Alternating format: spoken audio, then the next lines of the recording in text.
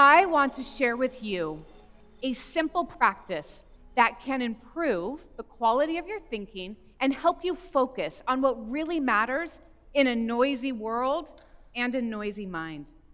For the past 25 years, I have written with thousands of people, from elementary kids to students of all ages, to foster youth, to people in prison, to senators, CEOs, women escaping violence, veterans suffering from PTSD.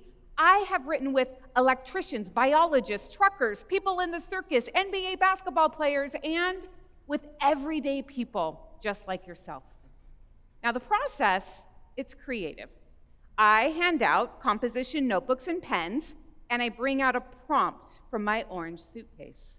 Things like seashells and sand, spices to smell and taste, postcards from foreign countries, and mundane objects like this one, a simple red kitchen spatula. Then I ask you to write whatever bubbles up. I want you to speak to the page in your natural mother tongue. And I want you to not overthink what you're going to write about. I ask you to let go of the feeling of being judged by red pens, the grammar police, or the gatekeepers. You know, the internal and external ones in your life. I set a timer. I repeat the instructions again. Let go, try slow, be present, and just write whatever bubbles up. There is great power in gathering people to write and share stories. And there are a lot of TEDx speeches about this, right? Journaling to understand the self, finding our voice, being brave to share who we are, and truly becoming the authors of our own lives. I could decoupage this entire stage with gobs of printed research about the positive impacts that expressive writing can have on your life outcomes. Yet there is one element that fuels all of this transformative magic that we underestimate. Is the magic in the method or the orange suitcase? Maybe. Is the magic in the gathering of the people in the group? Maybe. Is the magic in your facilitator? No. Like Dorothy in The Wizard of Oz, the magic is inside you and quite literally in your hands. I want you to brace yourself, guys. The magic is handwriting. It's not typing or texting or screens or keyboards, talking into a device for transcription. It is no tech. Now, I know that every generation bemoans the next generation for the choice of their communication tools. And this is not going to be a speech about spanking you about screen time or forcing us to go to the good old days or even creating a bunch of fear about how most kids can't read or write cursive anymore. Yet, we are losing something really precious when we default to write digitally versus pen and paper, from a cognitive perspective, that is. So when you write by hand, you are accessing a different cognitive process than if you type or text. And the act of writing itself, it is super complicated brain work. You are intersecting different neurosensory experiences along with your fine motor skills. But wait, when I'm texting or typing, aren't I using my hands too? So what is the difference, you might be asking? Well, screens, keyboards, technology devices, those were instruments that were built for speed, efficiency, and conformity. Handwriting, it is none of those things. Handwriting is slow. Handwriting is messy. And your unique handwriting is as one of a kind as your DNA and your fingerprints. I mean, think about it. When you write by hand, you are directing unconsciously a movement that is precisely your own. You create a font of your own on that page. And it is beautiful, even when your hand shakes, even when you don't like it. Also, think about the power of your signature. You sign your name in ink as an ethical commitment and promise to uphold your end of a bargain. In this way, your handwriting, it is sacred. It is a part of you. It is meaningful. Now, I want you to meet Derek. Derek is a man in his late 40s, and he's part of a mastermind group for small business owners. Derek's a busy guy, and he already takes time out of his really hectic schedule to strategize with his peers about things like KPIs and Q4 finances and management issues. You know, all that like super fun stuff in life. Well, Derek, he is serious business. I show up one day with my orange suitcase, and I'm going to give him and the fellow masterminds an experience about how they can leverage the power of their conscious and unconscious mind in order to be more intentional and impactful leaders. Derek grumbles loudly, passive-aggressively. Yeah, well, I don't know what creative writing has anything to do with my business or leadership. I meet a lot of Dereks in my line of work, and that's okay. I get it. They don't have time for this kind of nonsense. Derek, that's a great question. Would you mind if I just had 7 minutes of your time, and then I promise you that when we debrief the activity, we will explore this connection together, and you will have your answer. Sure, he says, smug, suspicious.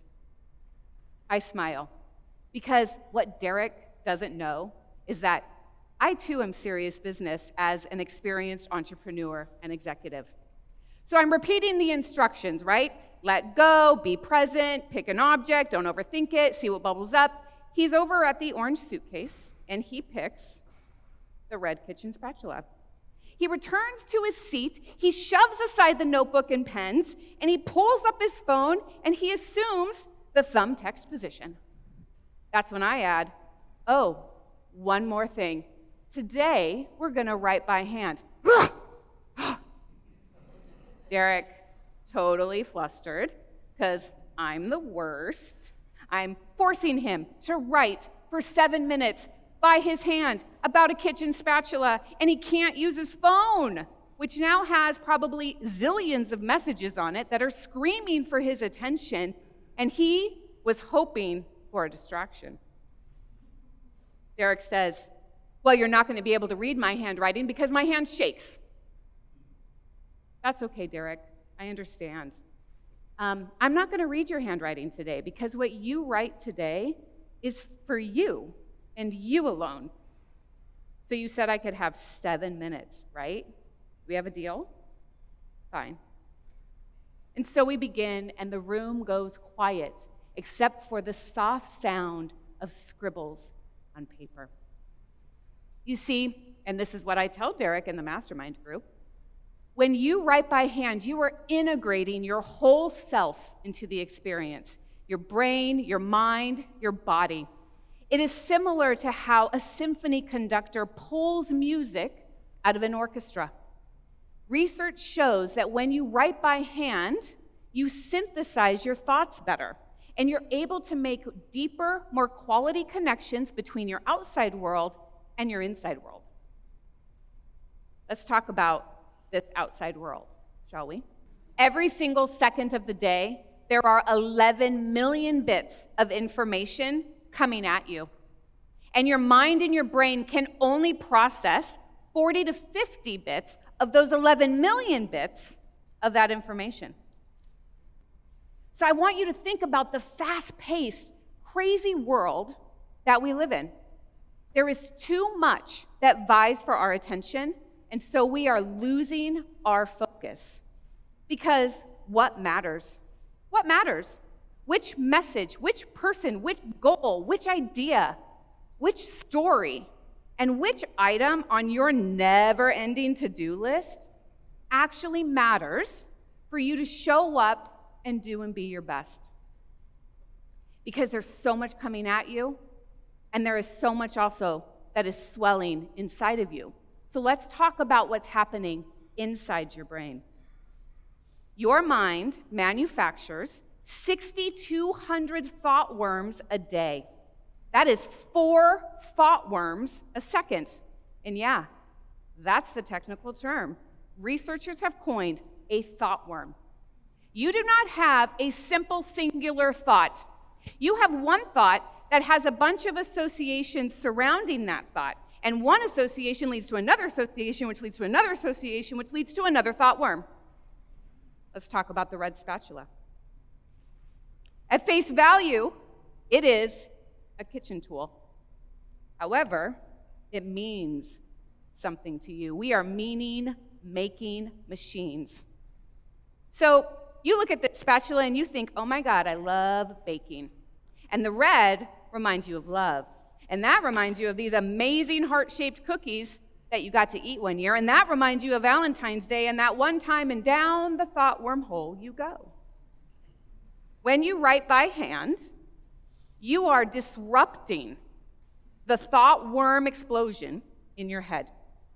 You are unconsciously sifting through all those associations to really focus in on what matters to you.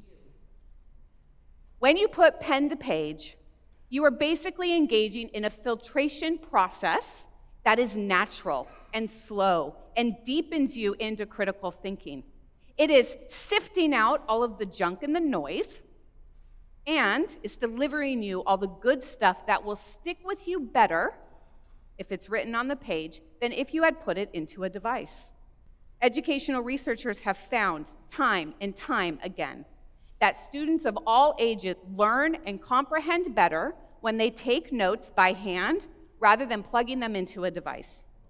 When you text or type or digitally write, you are engaging in muscle memory based off how you've memorized the keys on a keyboard to try to start transcribing. You try to capture all the thought worms, all the information coming at you, and eventually you can't capture it all, and that device begins to whisper to you, hey, maybe we should multitask. Maybe we could check social media for a minute. Maybe we should send another message. Maybe we should get another thing done on our to-do list, and oh, now you are not even paying attention anymore. Handwriting helps you focus. So, our educational system, it teaches typing because we have to prepare students for a digital world, and that is a great thing. However, we also need to teach critical thinking skills, and we need stuff to stick. We need them to make connections because that's how they're going to solve our future problems. Guess what? We can have both. Devices are great things, but let's not forget the power of writing by hand first.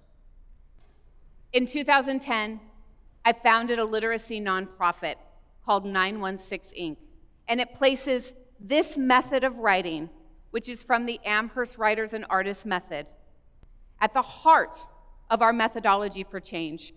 It's been vetted by Oxford University. We use outside research evaluation tools. And when our kids pick up the pen, they write to prompts in a safe environment, 92% of them completely improve their attitude. 77% of them improve their academic behaviors. And 83% of them improve their social emotional skills. And what about Derek? What did Derek improve? So, Derek was brave enough to share what he wrote with myself and the fellow masterminds. And what he wrote was a story in 7 minutes about his mother hunched over a stove, stirring a pot of soup with a red kitchen spatula. He cried about halfway through. Derek's a stoic, serious guy, and I got him. It's my secret power.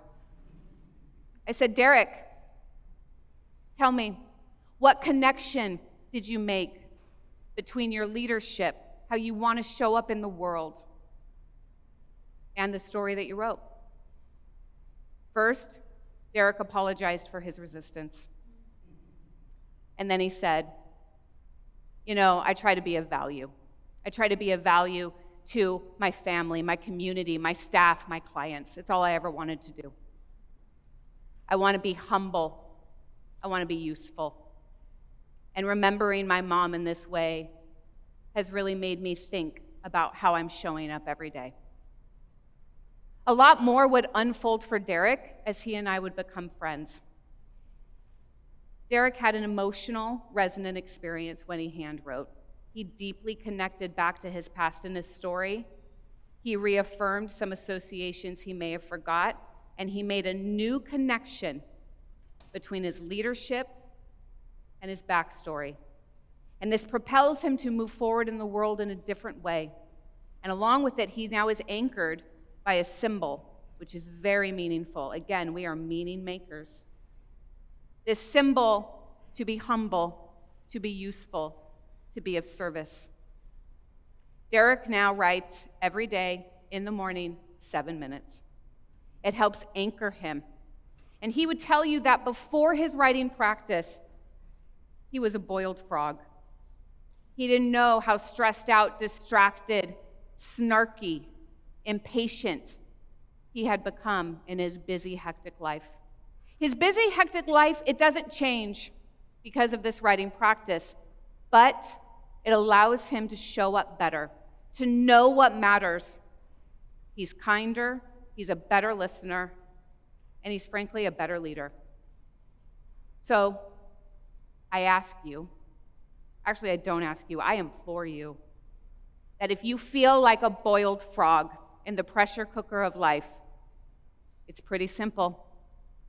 Pick up the pen, let go, try slow, be present, and see what bubbles up. Thank you.